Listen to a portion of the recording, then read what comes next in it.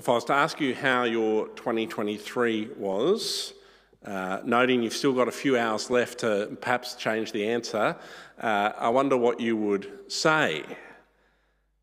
Did you achieve your goals for the year? As you sit here this morning, do you feel more like the person that you perhaps wanted to become at the start of the year? Or maybe you're kind of relieved this morning that at the end of the day you'll be able to draw a line under this year, thinking, thank goodness that's over. Hopefully we'll have a better time in 2024. I suspect for most of us here, 2023 will have been a mixed year, like many years. Ups and downs, successes and failures, good and bad, all thrown in together. Well, as we approach 2024 at an alarming speed, we have a chance, don't we? Our world tells us, and something about it makes our minds trick us, that we've got a particularly new, fresh start arriving tomorrow. And I wonder if you've turned your mind to what 2024 will bring for you. I wonder if in the craziness of Christmas, or perhaps since we've been able to breathe since Monday, you've spent any time thinking about what 2024 might bring for you. Maybe you've made some plans, set some goals, dreamed some dreams, chalked up some resolutions, or perhaps that's this afternoon's job as you wait to ring in the new year. Well, as we move from 2023 to 2024, and as we think about new beginnings, I want to just pause this morning and help you to frame your thinking a little bit more theologically than psychologically about what you hope to get from the year to come under God. And I've got sort of 4 frames from which I want to help you view the year that is to come and view whatever plans, dreams, goals, habits, etc. you might be trying to work on for the coming year. And those 4 frames are new beginnings, certain future, difficult present, and supernatural presence. New beginnings, certain future, difficult present, and supernatural presence. And I can tell you, one of my resolutions for the new year is to be a better preacher and make those all start with the same letter going forward. New beginnings, certain future, difficult present, supernatural presence. Well, new beginnings, we all get that, don't we? We all know that a new year is coming, and it is a remarkable psychological kick. Perhaps it does nothing for you. Maybe I'm some sort of strange beast, but there is something about the new year that gives me kind of a little bit of a pep up and a drive to kind of think about how I'm going to live differently, or things I might like to achieve or change or plan. And so I think it's good when we have that kind of thing happen in our regular life that we make the most of it.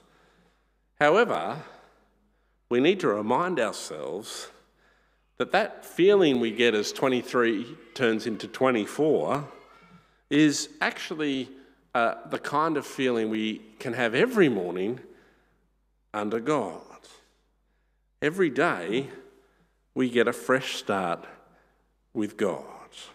In Lamentations 3, we read these words, verse 20, starting at verse 22, "Because of the Lord's great love, we are not consumed, for his compassions never fail. They are new every morning. Great is your faithfulness." God's love, grace, mercy, and compassion, his faithfulness is available freely to each of us each and every day. Each and every day, you get a fresh start with Jesus. And Paul talks about this in his letter to the Corinthians, his second letter that we have still to this day. In 2 Corinthians 4:16, he says, "Therefore we do not lose heart, though outwardly we are wasting away, yet inwardly we are being renewed day by day." And he goes on in chapter 5 to say, if anyone is in Christ, the new creation has come, the old has gone, the new is here. It's a transformative experience following Jesus that brings renewal and fresh beginnings in the grace and mercy of God, day after day after day after day. And of course we need to remember this, because I guarantee you what's going to happen when you make all your plans is you're going to fall over. You're going to fail. You're going to miss your milestones. And worse than that, you're going to do things that disappoint God, that disappoint your brothers and sisters in Christ, that disappoint those most closest to you. And it's then you need to remember the faithfulness of God. His mercies are new every morning. Great is not my faithfulness, but his faithfulness. Every night is New Year's Eve. Every morning, New Year's Day with Jesus. We get a new beginning every day with him. So that's the first thing I want you to keep in your mind as you think about what may be to come in 2024. I also want you to keep in mind the certain future that we have with Jesus. See, it's not just that we get a new start each day in Christ, in his grace and love and mercy, but we also have a guaranteed end point. That's what our reading today was about from Revelation 21. In Christ, we look forward to the new heaven and the new earth, to the time when God dwells with us and where everything is as it should be, when all is made new and right and holy and perfect. To just refresh from our reading this morning from Revelation 21, verse 3 to 5, I heard a loud voice from the throne saying, "Look, God's dwelling place is now among the people, and he will dwell with them. They will be his people, and God himself will be with them and be their God. He will wipe every tear from their eyes. There'll be no more death, or mourning, or crying, or pain, for the old order of things has passed away." He who was seated on the throne said, "See, I am making everything new." There's this great promise for us of a destination made for us in the grace and mercy of God that we get to because of him, not because of us. We simply need to trust God and what he's done for us in Christ and what he will do when he comes to make all things new. We get to this beautiful picture of the heavenly city with God living with us, and death and mourning and crying and pain being done away with. We get there how? By drinking from the well of the living water and putting to death sin. That's what Jesus goes on to say in Revelation 21, verses 6 to 8. "To the thirsty I will give water without cost from the spring of the water of life. Those who are victorious will inherit all this. I will be their God, and they will be my children. But the cowardly, the unbelieving, the vile, the murderers, the sexually immoral, those who practice magic arts, the idolaters, and all the liars, they will be consigned to the fiery lake of burning sulphur." If you like the fresh start of the grace and mercy of Christ that is available to you each and every day in him, just think this is like a foretaste of eternity where you'll be in perfection drinking from the water of life with all who love the Lord Jesus and are worshipping him in perfection forever. And the road is to today start living a life of repentance and faith, trusting God's ongoing faithfulness, his ongoing forgiveness, love and mercy, and in response to all of that overwhelming us in Christ, putting to death what takes us off the path to God's guaranteed future. Sin and those things that are listed there in Revelation. We repent and trust the good news of Jesus, and we have a certain and sure future. So we get a new beginning every day. We have a certain future because of what Christ has done. But we also have the reality of a difficult present. Just because we get God's faithfulness is new every morning, and just because we have a certain and sure hope of the future in Christ, it doesn't mean that life's going to be not going to be hard or difficult or tough. 2024 will not be easy. In Romans 7, Paul talks about his struggle to live as a Christian. And towards the end of that chapter, he says these words, starting at verse 21, although I want to do good, evil is right there with me. For in my inner being I delight in God's law, but I see another law at work in me, waging war against the law of my mind and making me a prisoner of the law of sin at work within me. What a wretched man I am. Who will rescue me from this body that is subject to death? Thanks be to God who delivers me through Jesus Christ our Lord.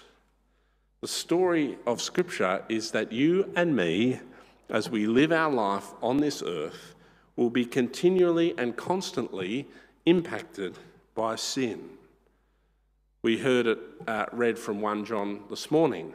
If we claim to be without sin, we deceive ourselves and the truth is not in us.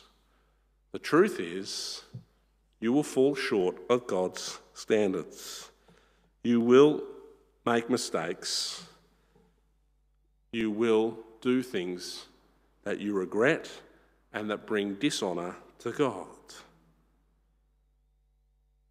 And if that's not bad enough, you're also going to have to face the battle with Satan every day, who's going to try and make life difficult for you by whispering his lies, telling you things that your sinful heart wants to believe. Jesus describes him in John chapter 8 as a liar and the father of lies. And he's going to be at work each and every day trying to make you believe that God's grace is not sufficient for you, that God's mercies are not new every morning, that God's future is not sure and certain in Christ, and that you are pathetic, hopeless and weak, and you might as well just give up now. And your sinful heart might be inclined to believe it. But it is not true. It's the lie of Satan. And if that's not bad enough, you've got your own sinful heart and flesh working against you, you've got Satan whispering lies in your ears, well, you've got to live life in this world too. A world that's going to seek to draw you away from God every chance it gets. 1 John 2, we read these words, do not love the world or anything in the world. If anyone loves the world, love for the Father is not in them. For everything in the world, the lust of the flesh, the lust of the eyes, and the pride of life comes not from the Father, but from the world.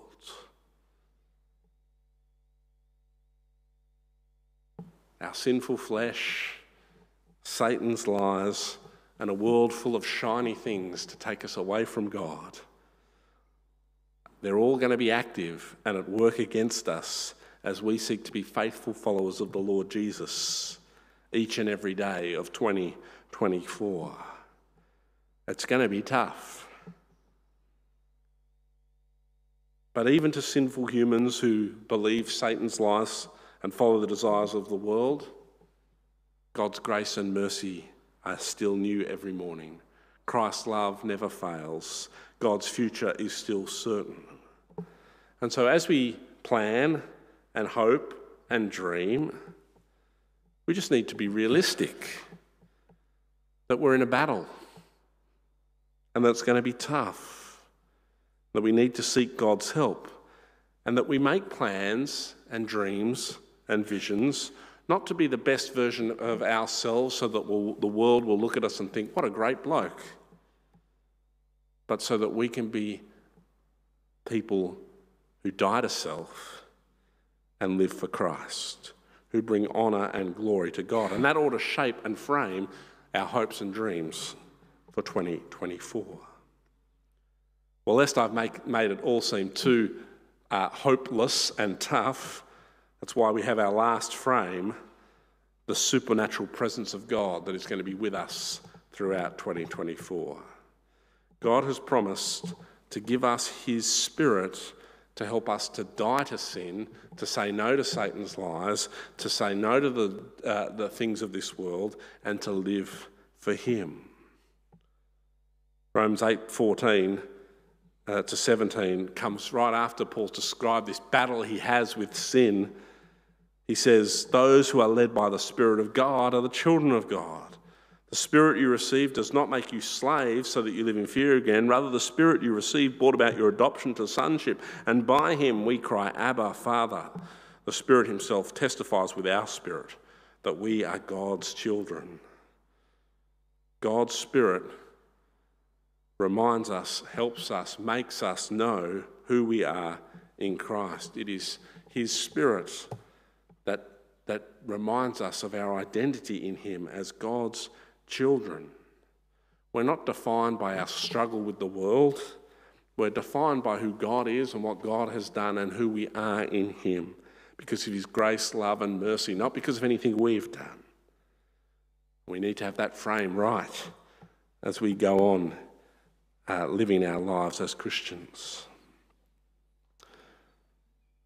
God's Spirit also speaks through God's word to make sure that we live in the truth and not in the devil's lies. Paul describes it in Ephesians 6 in that famous passage about the armour of God, the sword of the Spirit, which is the word of God. We need to be living in the word of God if we want to be believing in the truth of God. Otherwise, the only thing we're going to hear are the lies of Satan. God's Spirit reminds us of who we are. God's Spirit works through God's word to remind us of the truth about who God is, what God has done, and who we are in Christ. And then God's Spirit empowers us to live for Jesus, even when it's hard, even in this world full of sin. The Spirit produces in us fruit, as Paul describes in Galatians 5. The fruit of the Spirit is love and joy, peace and forbearance, kindness, goodness, faithfulness, gentleness, and self-control. These are the sorts of things that God produces in us as we live for him in this fallen world, awaiting our certain and sure future. So, I wonder what your hopes and dreams or fears and worries are for 2024. Whatever they may be, let me encourage you to frame them up right, to frame them up under God, and to make your goals, dreams, hopes God-orientated and not self-orientated. And as you do that, keep in mind God's ongoing faithfulness to you day by day, the certainty of your future hope if you love the Lord Jesus, the reality of the spiritual battle we're in against sin, Satan and the world, and God's empowering presence working in us by his Spirit. I wonder how those things will help shape your year to come. Well, as we finish, I thought I'd just take a moment to reflect on the year that had been and to kind of lead us into the year to come. And as I've reflected on my own year that has been, I've been struck by Romans 8:28, a verse that says, we know that in all things God works for the good of those who love him, who have been called according to his purpose. It's a great verse. It's the kind of verse that you take out of the Bible and you pin up on the wall and that you lean on in troubled times. And obviously, as I've shared from time to time over this past year, the start of our year was a little bit rocky, dominated by those interactions that I had at the school. And as we got to Easter, of course, it all blew up and we changed schools as the principal and I decided we'd perhaps rather not see each other anymore.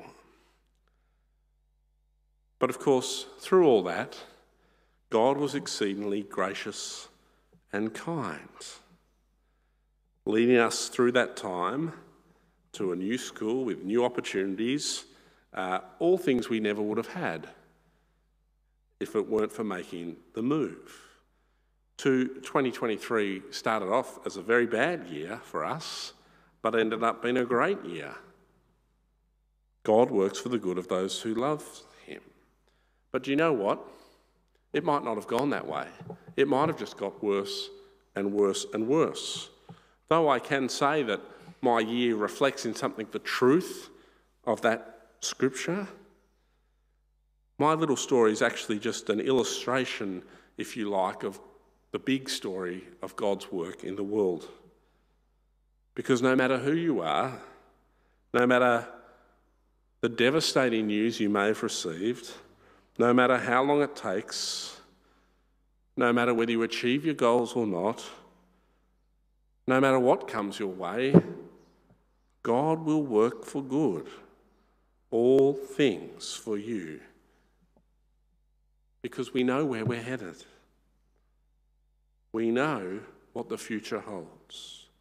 We know what Jesus has done, and we know the promised future of Revelation 21. So, in light of God's faithfulness and goodness, in light of his victory over sin, Satan and death, and in light of his promise of an eternity spent with him, I wonder if you might start 2024 thinking about these questions. How will I be faithful to God with my life in the coming year? How will I die to self and live for him in the coming year? How can I make more of the gracious good things God has promised to those who love him in the coming year? And let me actually say that rather than asking yourself those questions about the coming year, just think about today. For the promise of God is actually that his mercies are new, not every year, but every morning. And I actually think one of the problems that we have as people is that we don't make things micro enough. And there's a whole book I'm reading at the moment, and you've probably already read it, called Atomic Habits, and it's got nothing to do really with spirituality, but just about how you change things. But I think the reason it works is because it's reflecting the truth actually of the scriptures, which is we're not to live with big plans for the future, we're just to live with faithfulness in each and every day. So maybe rather than asking yourself those questions, ask yourself these. What does it look like for me to be faithful to God with my life today? How can I die to myself and live for Christ today? How can I make more of the gracious good things God has promised me today? Because I guarantee if you live each day like that, you'll have a great 2024, however much of it any of us enjoy. Because every day is a new day in Christ. And one day, Christ will return. And all your dreams for yourself will be dead and buried. And all that will matter is whether or not you've trusted in him. And if we have, we enjoy that certain and sure hope for the future. We're going to make far more progress in the here and now while we await for that return if we take our lives under God, one day at a time, faithfully seeking his glory for as many days as he may choose to give us, trusting that in all things God works for the good of those who love him. Amen.